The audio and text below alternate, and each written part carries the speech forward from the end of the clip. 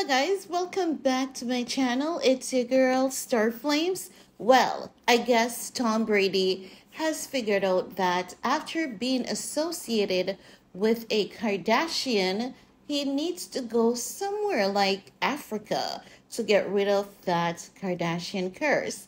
And it seems as though that's exactly what he did for his 45th birthday. There was no signs of Miss Irina or any mentions whatsoever. So it seems as though he took that tribal trip where he could have gotten that tribal cleanse from the Kardashian curse. Let's talk about it. Now, they're saying that Tom Brady is saying he's focusing on being my best self after trip to Africa. Sounds like he got that African cleanse. But let's talk about what TMZ is reporting. So TMZ is saying Tom Brady is reflecting on the past 45 years after returning from his African safari vacation, saying the trip helped remind him life is all about relationships and memories. Tom Brady was in his fields following his getaway with the kids, releasing a heartfelt message on Instagram about the lasting impact his visit to the most amazing continent had on him. Tom Brady said, and I quote, "To wake up to the sunrise and untouched parts of our beautiful planet, to witness these animals in all their glory, to see how different people can live with true joy and happiness continues to bring me great lessons in learning." End of quote. Now, listen, oftentimes we may joke about the Kardashian Jenner curse, the Kardashian curse, right?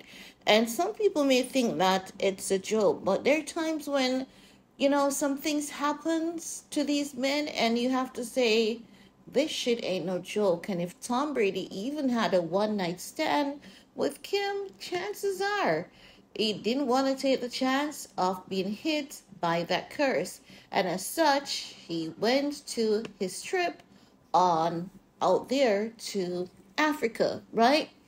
Now, Tom Brady had a little bit more to say than that. He said, and this is from quotes that he had included on his Instagram. He said, "The life you lead is a lesson you teach." No, I want you guys to pause for a second there, because it was just a few days ago that Kim posted, "Practice what you post," right? Now, it may seem a bit far-fetched, but could she be talking about Tom Brady?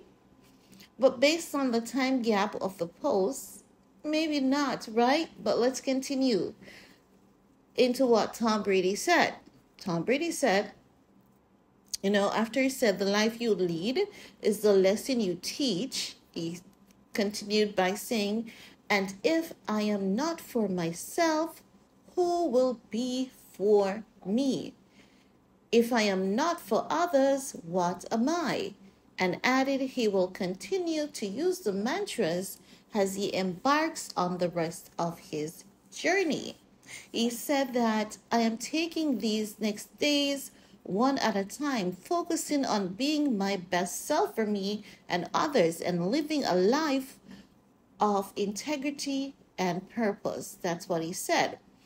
But now, I believe that Tom Brady has been posting these quotes on his Instagram page, and I believe that people may not have been looking for Kim Kardashian to be clapping back at Tom Brady, because oftentimes when you talk about Kim Kardashian clapping back at someone, it is normally her sisters, or someone that Ye is dating or something along that line.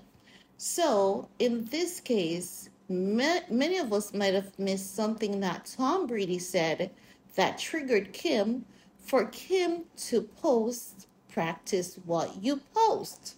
Because, hey, if Ye came out and said Kim should go marry Tom Brady or someone, it definitely gave the sense that Tom Brady and Kim was dating. They had a little thing. It didn't work out because many people could have been warning Tom Brady to stay away from Kim because of the Kardashian curse.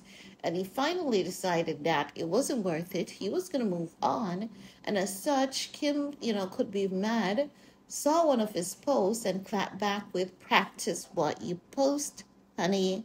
And then and Tom Brady could have been there saying like, oh shit, the Kardashian curse is about to hit. Let me head off to Africa, visit one of those tribes who are very good at, healing and cleansing, and get a ritual to get rid of that Kardashian curse.